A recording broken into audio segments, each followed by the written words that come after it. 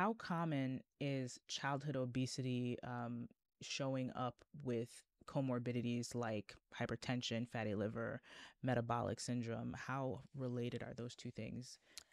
So that's a wonderful question. So what you're asking is, how prevalent are the comorbidities of obesity in children? Over the years, it have become more prevalent. I've seen a lot of kids with high cholesterol or fatty liver disease. I actually had a kindergartner with extremely high cholesterol that wasn't genetic because it was a kindergartner and it was like a first grade, two kids, same family. They both had very high cholesterol when I first screened them. I gave the mom the whole spiel. We got to reduce the fat in the diet. We got to talk to nutritionists.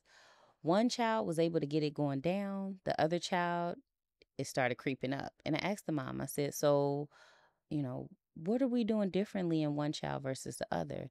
And the mom was just like, I can't control. I can't control what that child is eating, but I can control what the other child is eating. So as a result, it's starting to go down. So I had never seen that before, but it's increasing. We're seeing more children with high cholesterol. We're seeing more children with high blood pressure, pre-diabetes, or even diabetes, as well as fatty liver disease. So it's increasing because we're having a lot more incidents of obesity, and all the things that kind of create that. And is the prevalence of these comorbidities similar among different ethnicities and socioeconomic statuses? Of course not. So I think it just goes back to the idea of disparities. Childhood obesity is one of those that have a lot of factors that contribute to the development of it. And some of those are beyond the control of those that suffer from it, from food deserts to transportation to not having a healthy place to walk or exercise. There are a lot of factors that contribute to it. But no, in general, when we talk about disparities, people of Hispanic and Black backgrounds tend to suffer more with the condition than those that are white, as well as those that have lower socioeconomic status have a higher burden than those that have a higher socioeconomic status.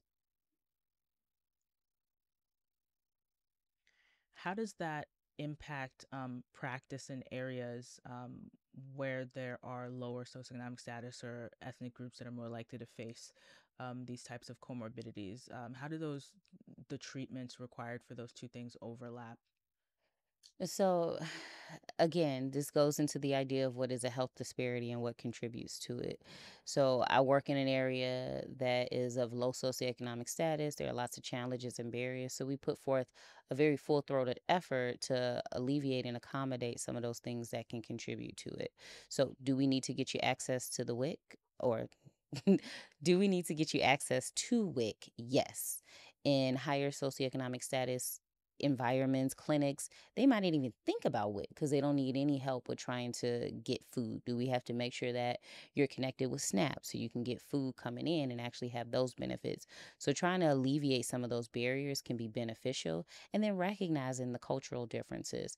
Um, in an African American community, I've seen lots of grandparents say, "Oh, that baby can eat solid foods at 3 months," and you're just like, let's bring granny in. Can you bring granny into the next appointment and we can have a conversation? And so just knowing what community you're working with and trying to alleviate those factors can be helpful.